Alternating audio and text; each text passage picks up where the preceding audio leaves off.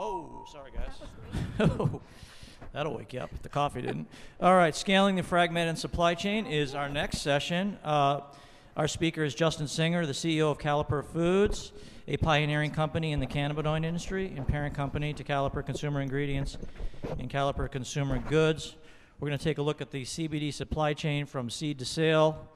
Justin, come on up. Thank you.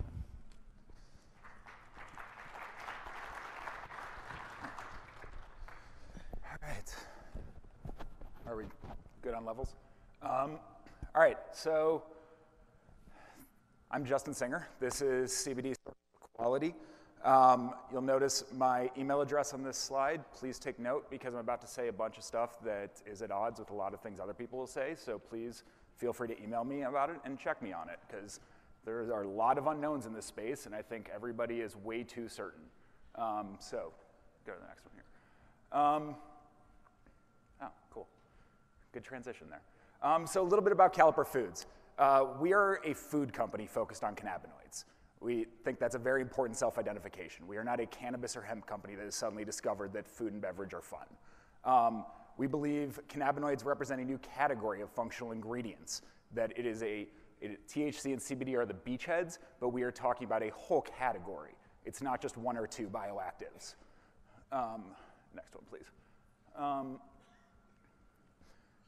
To the point of us being a food company, we have R&D run by a former principal food scientist at Mars. Spent 20 years there in their new product development groups focused on the commercialization of novel ingredients like cocoa flavanols. He also ran scale up for Snickers and pretty much everything else because that's what you do at that company. QA/QC, run by a lab director at Eurofins in Silicon Valley. 25 years experience in food quality analysis. Finally, manufacturing, run by longtime floor leaders at Safeway's National Milk Production Facility. Food, food, food. It's the lens through which we look through everything. Food safety, consumer safety, food and beverage, and supplement labeling. Next one, please. Our three companies, so you just understand a bit more about the context. So we have Caliper Consumer Goods. This is the manufacturer of Caliper CBD, which is a powder 20 milligram CBD packet. Odorless, flavorless, clean label, instantly dissolves into warm or cold water, clean nutritionals, clean flavor. We also have commercial ingredients where we do, sorry, it's a little strange, it's not showing up the same over here, where we do shelf-stable formulations of water-soluble CBD for food and beverage companies who care about things like shelf stability trials, who want to do plant trials, who want to do benchtop work, who don't just want to put out a product as quickly as possible because they're scared of missing out or want to just throw something on the market. And then we have Stillwater Brands. So we got our start in THC consumer branded goods back in 2014. We were in Colorado because it was a nice regulated environment, and we really like working in regulated environments. We believe that self-regulation is not a thing, that you actually do need regulation by a governmental entity to set standards that everyone can adhere to. And Colorado had the best of that in 2014, where we could feel like we could invest safely into the infrastructure required to scale this up in a consistent way. So where does that put us in the current supply chain? Well, it's a little tough to talk about the supply chain in CBD because right now it's so vertically integrated. That's how THC started as well. But eventually in time, all supply chains segment because it turns out that doing things is difficult and it really pays off to focus. So when we look at circles of competency, we see cultivation as one, we see extraction as another, then we see ingredient processing, product manufacturing, and retailing as all separate competencies, and we're sitting right there in ingredient processing and manufacture. So to us, CBD, material. We take it, we process it into standardized soluble formats that are ready for consumption, and then we put it into products or sell it to people who are putting it into products. So why are we talking about CBD? And I'm going to go a little quick here because you just heard a great presentation on all of this. It's because it's incredibly popular, for one. This is a chart of Google Trends search interest. You'll notice there's no y-axis because it's search interest. CBD, incredibly popular. More popular than Juul, more popular than THC. So for everything you hear about e-cigs, CBD is what people are interested in. It's hard to think of another ingredient where things have been like this. It's also incredibly promising. 26% of US adults, according to a January survey from Gallup, have tried CBD at least once in the last 2 years. 14% already consume CBD regularly, although I would argue 14% think they consume CBD regularly. There's a difference. 63% find it extremely or very effective for reducing stress or anxiety, the prime millennial use case. 38% find it extremely or very effective for alleviating joint pain, the prime boomer use case. And what type of products are they looking for? Well, they're looking for food, vitamins, cosmetics, non-alc beverages, alcoholic beverages. Funny enough, I think, look at the entire CBD market today, you would see a lot of tinctures, you would see a lot of capsules. Those are not really on this list, unless you want to put them under VMS, but that's a bit of a stretch.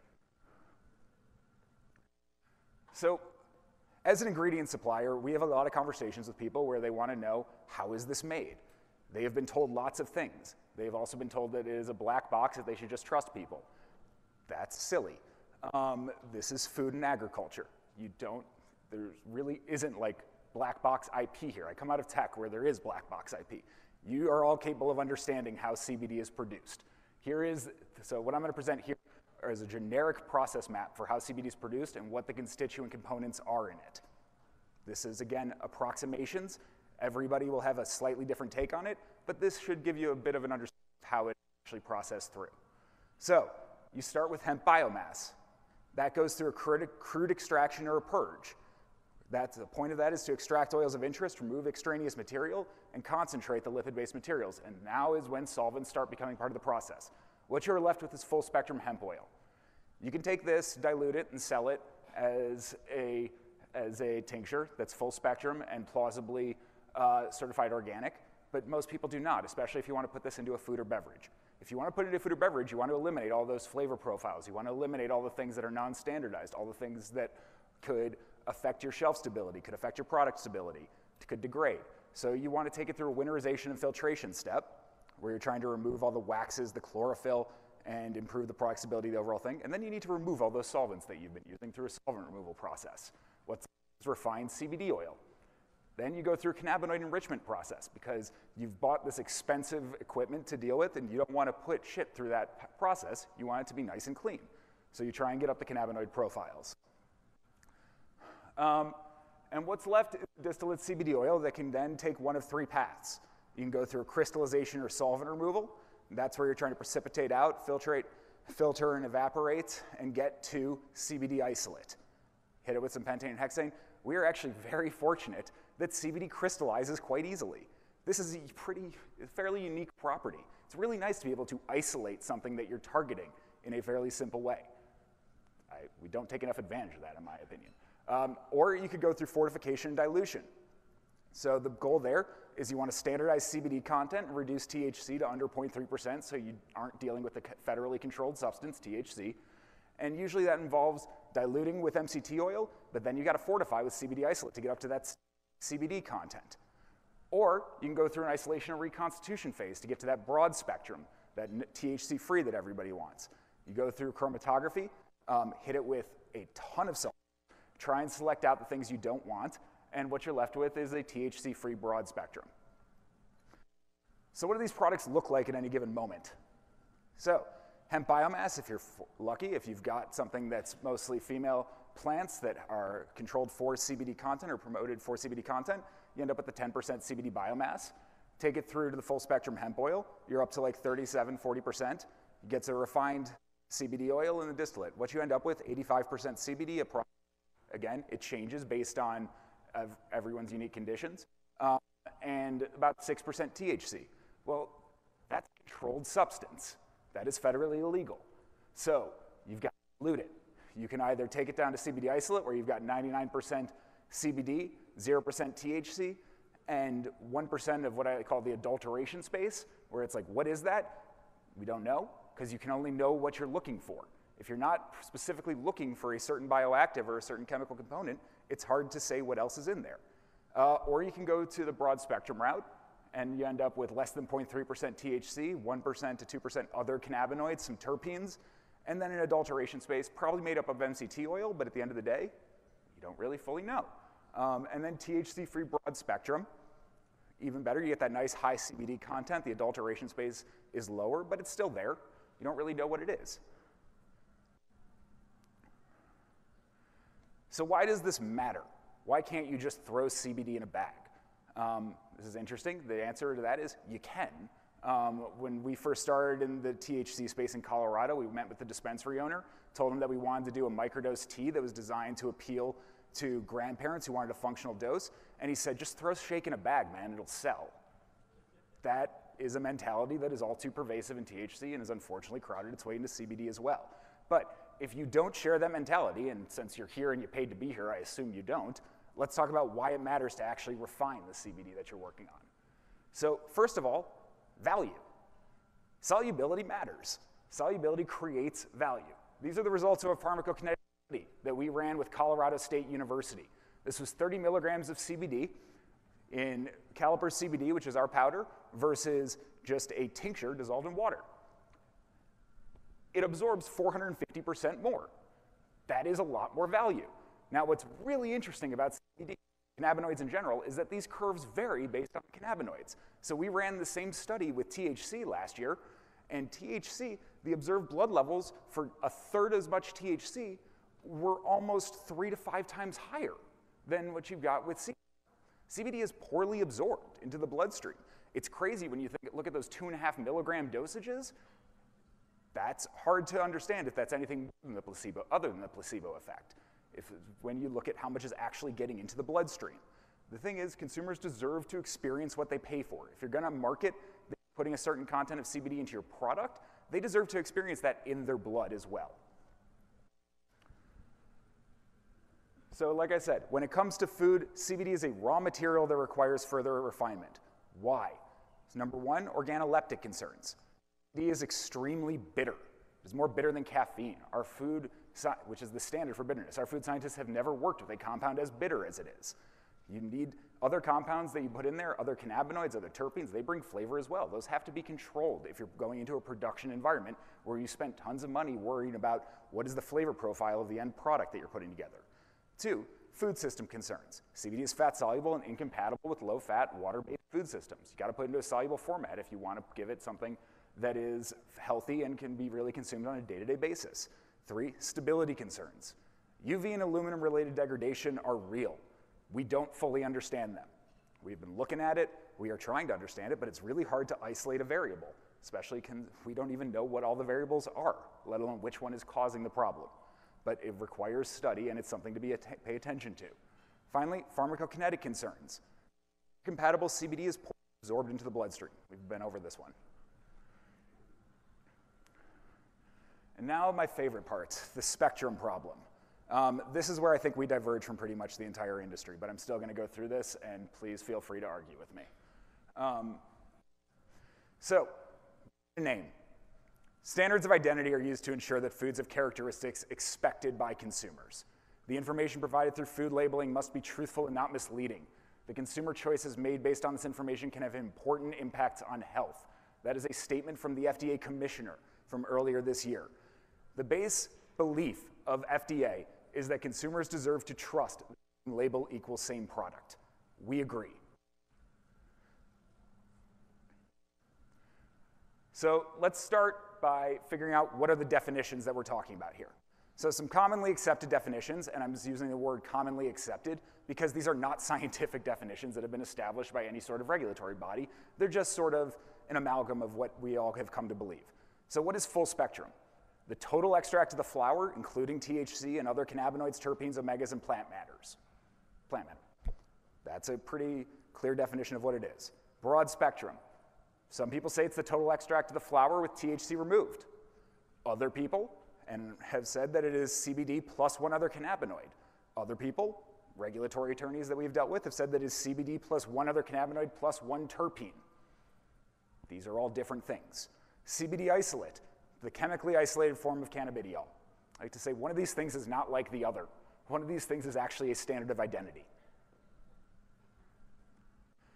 So let's go through all the problems here. Total extract of the flower is not a product standard of identity. For one thing, bioactive content varies by field. The same genetics will produce varying bioactive content across environments. For another, bioactive content varies by extractor. The same biomass will produce active content across processors. And finally, bioactive content varies by batch. The same processor will produce varying bioactive content across batches. That makes total to the flower tenable as a SOI for a refinement process, how you go about getting to that final product. It's not a tenable SOI for a refinement product. More to that point. Here are the cannabinoid profiles for 5 different full spectrum products that we've bought from the store. They were all labeled the exact same. Consumers should have been able to trust that what was in there was the same. What was the bioactive content of these? They varied dramatically. Even more scary, delta-9 THC was of course present in all of them. That's a controlled psychotropic substance. It is, if you are a retailer, it is the thing you should be most scared of. There is nothing worse in a consumer experience than getting somebody high who doesn't want to be high. That is the absolute worst thing you can do as a manufacturer. Putting THC in there may create some benefits, but it also runs a massive risk. So, when we hear the terms full and broad spectrum, in our minds, we hear fruit salad. It's like fruit salad is different from every restaurant, from every chef, on every menu from day to day. You can go and say this fruit salad is standardized with 20 blueberries and everything else is different. That's not standardized. A term to ensure consistent characteristics. The other problem, spectrum marketing misleads consumers. Full broad spectrum hemp has been claimed to be more effective than CBD isolate. This is not something that you can say because you haven't defined what full spectrum is. What cannabinoids, terpenes, or fatty acids are you talking about? What effects? Which conditions are you talking about it being more effective for? Is fruit salad more effective than blueberries alone? The reason why that question doesn't make sense is the same reason why the idea that full or broad spectrum is more effective doesn't make sense. You haven't defined it. It's claim 2. Full or broad spectrum is more legal than CBD isolate. I hate this claim because it is utter nonsense. FDA has never made that distinction. Never, never, never. You don't have to believe me. Please don't believe me. Go to their website right now. They are a public organization. They are required to publish all of their opinions. They have never used the terms full spectrum, broad spectrum, or isolate. They have only ever talked or cared about cannabidiol. That is the bioactive that they are targeting. It is the only thing they care about regulating. All of the case law around Pharmanex, statins, red yeast rice, it all points to the idea that if you market it, if you promote for it in your cultivation, then it is the controlled substance. That is cannabidiol. It doesn't matter what form it takes. Right? If you want to use full or broad spectrum for marketing reasons, please go right ahead. But don't do it because you think it is more legal. Problem. Standardized CBD content, or for example of chromatography, is fortified with CBD isolate. This is the other one we keep hearing. Like, I want a broad spectrum product that I can get at scale that is standardized CBD content and does not involve CBD isolate. The best that we can tell when we actually do our diligence into the upstream manufacturers is that that product does not exist. Doesn't mean that people won't tell you it exists. We have not been able to find it, or anybody who proved to us that's how it's made. Claim, full broad spectrum CBD is more natural than CBD isolate. I don't like this claim either. CBD refinement is a solvent-heavy process. It's more like petroleum refinement than olive or hemp oil processing. I think a lot of people have the idea that to get to CBD, you just take hemp, you press it, and you maybe put it through a filter, and what's left is a nice pure product. That can possibly be true for full spectrum hemp oils that are in a tincture format, and you just go straight from that full spectrum to the dilution. It's not going to be the case with pretty much anything else. Hemp is natural to a point. The process is not. And the other problem is broad spectrum processing, the thing that's THC free that actually gets to the fear of having that psychotropic, significantly more solvents than isolation. Again, we are very fortunate that isolation is possible. This is a technology that didn't exist 30 years ago to actually get to an isolated component at scale. That is the dream of all manufacturers, is to have consistency in your input products. We should really take advantage of that. And again, more, spectrum processing deeply misleads consumers. I hate this term, spectrum. Spectrum in antibiotics refers to uncertain targets of singular bioactives. Spectrum in hemp refers to uncertain bioactives. When you hear the terms X% CBD full or broad spectrum, you can think of that as X milligrams of penicillin plus a random grab bag of other antibiotics.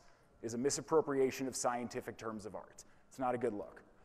So I have sat here and bashed on full and broad spectrum. I just want to make one thing clear.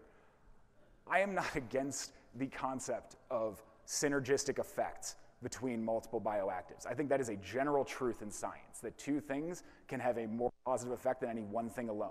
You just have to define what those things are at what levels and for what purpose. You define it, you standardize it. Then you can hit it time in and time out, and then we've got something that we can actually work off of from a manufacturing perspective. We have offered manufacturers a challenge to provide us with CBD oil that is broader full spectrum. We say, great, you call your shot. Tell us the 3 cannabinoids that are going to be in there at what levels, and hit that 5 batches in a row. Tell us what's not going to be in there. Nobody is bothered to try. And then here's really the scariest part. Uncertain bioactives mean uncertain health effects. This is a story from Dr. David Miari, who's one of the leading researchers on CBD, and especially as it applies to autistic children. He talks about a study where in Israel they were treating 70 kids with autism, and the results were found phenomenal. But one day, 7 of the kids flipped out. Called up their doctor, said, what changed? Called up the grower, said, what changed? The grower said, nothing's changed. Given them the same 20-to-1 CBD-THC ratio extract as always. Sounds like it's the same. Sounds like it's standardized. So he called the physician and asked him to send samples of their oil. And when he checked the samples, what he saw was that the underlying cannabinoids, the lessers, had all changed. The strain had changed. It was the same CBD-THC ratio. That part had been standardized. But all the other bioactives had not been standardized. They changed. And so the effect that it had on the consumers changed as well. Those bioactives are bioactive. They are real. The lesser cannabinoids can't just be discounted. You have to pay attention to them if you care about consumer effect. Standardizing the CBD content in a full spectrum context isn't enough. You've got to standardize the bioactive content. Those are 2 different things. So, if you still want to go through with spectrum, here are some questions that you should really ask yourself and be prepared to answer. How will you ensure compliance with an analytically impermeable spec? Cannabinoid content can be analyzed, can be verified. You can actually put that under an HPLC and get a response. You cannot practically verify process. That's a lot of trust. Are you already trusting enough? How will you guard against THC encroachment without sacrificing scalability? THC removal for chromatography is a very promising technological process that is nowhere near production scale. All right? There are people who've invested lots of money in it. They are getting very good at it. I believe someday they will get there. But right now, if you're a large-scale food and beverage manufacturer, I would not build a supply chain around that. You would have to be very worried. Also, it's a sort of process where the more you push through it, volume through it, the more risk you bear for THC encroachment. And now you're running Schedule 1 drug risk. Question 3, who will consumers blame when, and it's a when, it's not an if, their experience changes? By the way, this doesn't matter. Even if you use the same genetics every time, you will suffer genetic drift. We are already seeing this with a lot of companies. It happens. So you can't just say we use the same genetics every time so it's consistent. The process, the genetics, these all drift. So the underlying product will change. The consumer's effect will change. Who are they going to blame? Are they going to give up on CBD or just your product? On the one hand, you could argue they're just going to give up on your product. That's probably the best case scenario for the industry. The worst case scenario for the industry is they give up on CBD. How will composition variants affect chemical, physical, organoleptic stability? The answer to that is we don't know. And these are 3 words that it's really important to get used to saying. We don't know yet. There's a lot of work left to do. The CBD regulatory risk is unavoidable. This is something FDA has made very clear. This industry exists at their discretion. Great. I happen to believe that this is an extremely promising industry and an extremely promising class of bioactives that are going to be one of the largest opportunities in a generation. But if it is that great, then it needs our skepticism, not our optimism. It'll do just fine on its own. So everything else but regulatory risk is optional.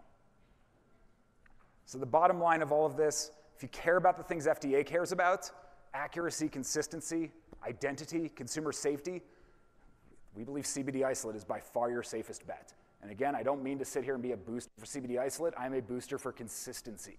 This is something that is consistent and analytically susceptible. That is why we like it. And with that, come at me.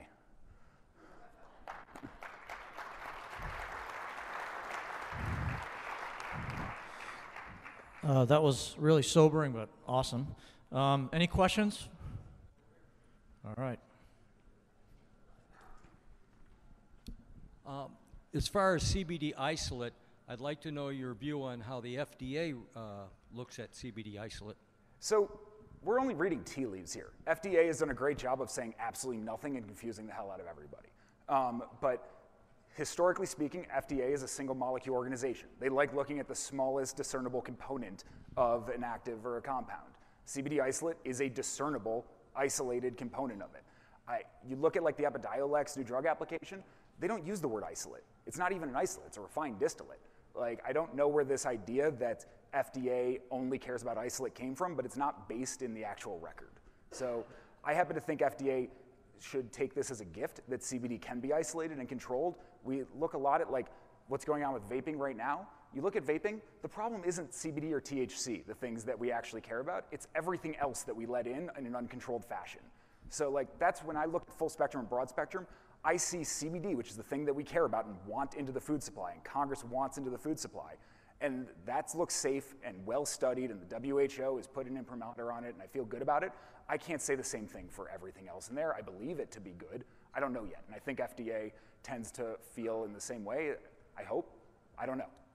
I wish I knew. I wish they would say more. Thank you very much for the great presentation. My question, the pharmacokinetics study that you did, was it in human or in animals? Human. Okay. How many people? So it was only a scoping study. It was an N of 5 with N of 5 on each experimental leg, but we did see statistical power, so I feel comfortable reporting it here. I don't feel comfortable putting it on package yet. We're running a follow-up study in Q4 with a much larger N. And was it one-time dose or several dosage, like over a 7-day period? No, so it was a 7-day washout period, and then one standard dose, 30 milligrams in water, and then blood draws every 15 minutes over the course of 6 hours, 15 to 60 minutes. Thank you. Yeah. Anybody else have a question? This over here. Yeah. Hold on. Hey, we'll just do the mic. So we're live streaming this baby, so. A follow-up on that one, was the diet controlled, especially the fat content of the diet?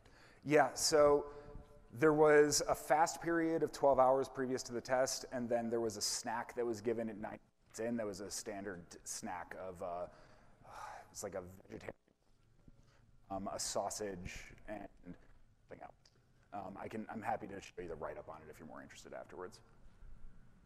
I just had a comment. I'm a transdermal patch manufacturer, so same vein as what you're going through, and I've got people that want to sell me CBD all day long, reach out to me, and it's just the garbage that's in the market and the misconceptions, and the people that are selling the product is just pervasive. So I just want to say thank you. I learned a lot here, and I hopefully can tell my customers a little bit more. So it's just, you know, they keep saying wild, wild west, but it's a dangerous wild, wild west. So you got to step carefully before you launch products. That's the only thing I'd say. Yeah, thank you. Agreed. And like cosmetics are something we're running studies right now on, like what are the transdermal absorption rates for CBD and different types of chassis? We don't know. Like right now, you go to the market and you will see 2 products priced the exact same, 50 milligrams of CBD, one with 500 milligrams of CBD. We have no concept of what a dose means, we just don't know. We know it's promising, but we just don't know. Hi, Justin. Thank you for the presentation. Question on the kinetic study. Mm-hmm. Did you also compare plain MCT? We did not in this trial. So this was really a process trial where we were testing the same components, one that was processed into the water soluble, and that was not. We are in the follow-up study, MCT oil tincture is one of the legs. Okay, thank you. All righty, got a question over here. Sec.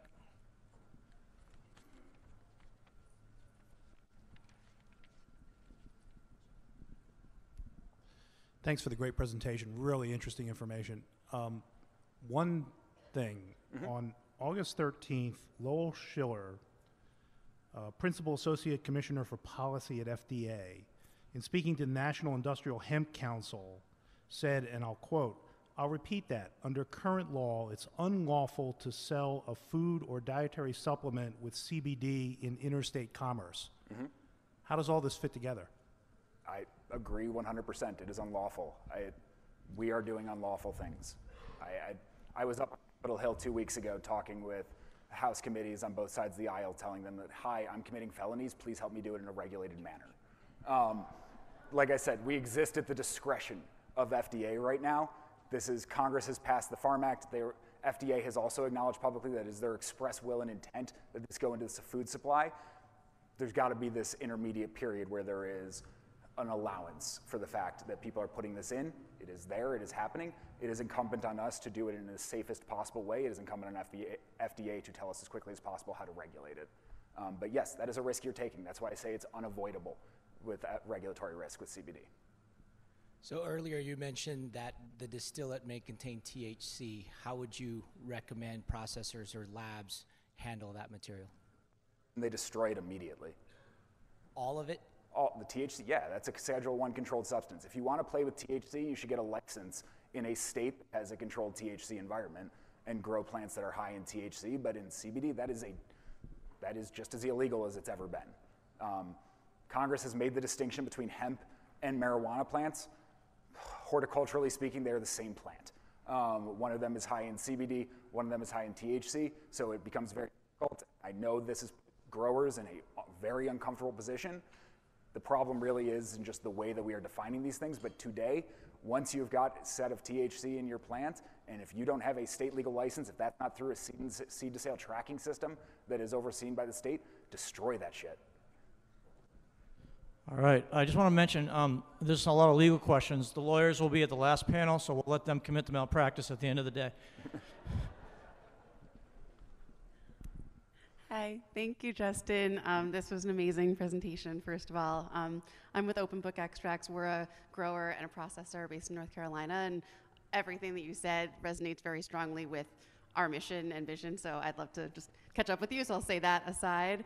I would say on the, testing and regulatory front, would just love to, have your opinions on one thing that's a struggle in the industry. This might be coming up later as well, is inconsistencies in lab testing results. So we do all of our testing on site, and then you send it out to 5 different labs, and 5 different labs also produce different results. So that's like another whole area of discussion, which is super frustrating. And on the isolate side, just to follow up on a question over on that side of the room, I think we're all on the edge of our seats waiting to hear what's going to come out of this hopeful regulatory discussion. If FDA comes out with declaring isolate a pharma-grade ingredient, what are the impacts of that we should expect? It depends what they say about everything else. Right. Yeah. Like, if they say that CBD is a pharma-grade ingredient that can't be in the food supply, but like everything else in hemp is, that would be really a strange opinion of FDA to say, like, we're going to control this one bioactive, but we're not going to control these other 100 bioactives. Those are fine. That doesn't seem in line with it. They've had precedent in other categories, unfortunately, like cholesterol. So that's why we're, again, this is all tea leaves, like you said. Yeah. We're just trying to figure that out, but it's something that I didn't know if you were thinking about on your side too. Yeah, I mean, it's a problem of first impression. So it's really hard to think through.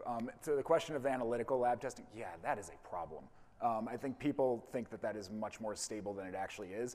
It's even worse than definitely not. No, it's worse than even sending out to 5 different labs. You can send the same sample to the same lab over the course of 5 weeks and get 5 different results. And then you put it into a complex matrix like food, it gets even worse. I think the answer there is to follow general FDA guidelines on food safety, which is don't sell products that you can't be sure, while including that lab variance that you expect, are above the published number that you are selling. Saying that you're selling something that's 20% CBD and you know your lab testing variance from trial and error is somewhere around 3%, then formulate to 23%. Make sure you are not coming in under that number. That has always been the prime rule with food. Don't come in under. So that's the best we can do, and then it's on us as an industry to try and refine and narrow that margin of error, and that money hopefully goes back into our pockets as we do so, because we can formulate to lower tolerances. Awesome, thanks so much. Yeah. We have time for a few more questions. Here we go. So my name is Jessica Wasserman. I'm admittedly a lawyer that's speaking at the end, so forgive me. But I'm not asking a legal question. Yeah. So I've heard Lowell Schiller say the snarky following thing: CBD stands for collect better data.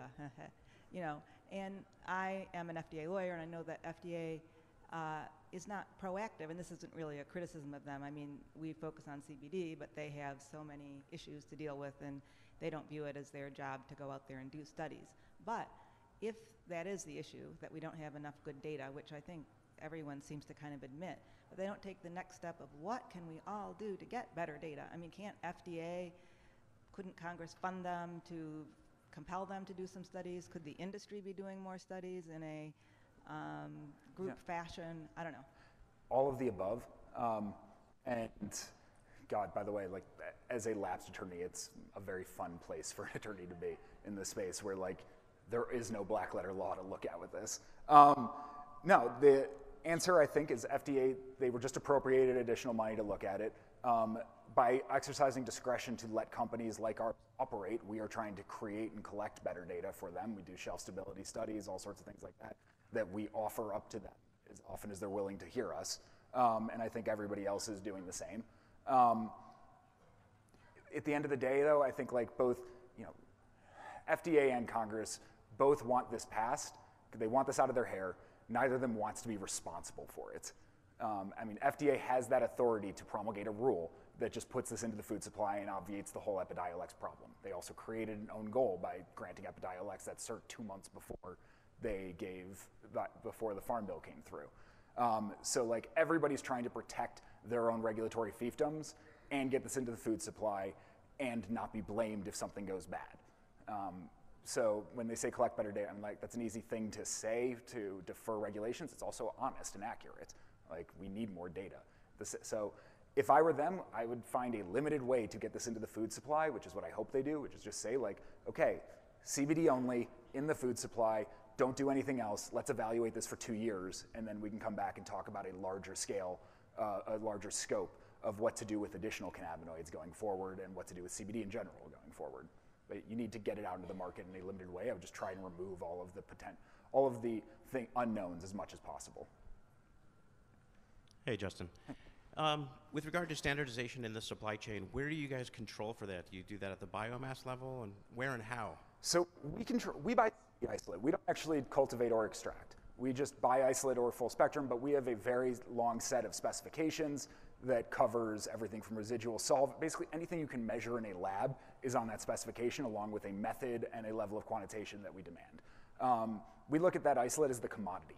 Like, that is the thing that actually, if you're a farmer, you can take it to market and like you can get a price based on what that is going to be, and that's something that each person's, if it meets a certain spec, is all within the same band.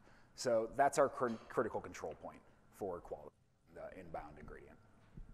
I was just wondering if you guys are pursuing self-affirmed grass? No, we are not pursuing self-affirmed grass. I think self-affirmed grass is one of those things, like, grass is an FDA concept. Self-affirmed grass grew out of like a letter that were actually publicly endorsed by FDA. And I just worry it's a lot of money so that our customers could claim that we told them that this was generally recognized as safe, which is really FDA's job. I'm not here to tell people, I'm not here to give people to own all of their liability for working with this product. We believe CBD is safe, we sell it, we do it, they should that as well if you're on your own accord. This also goes with my belief that like self-regulation isn't a thing. Like, that is really FDA's job. That was a great session again.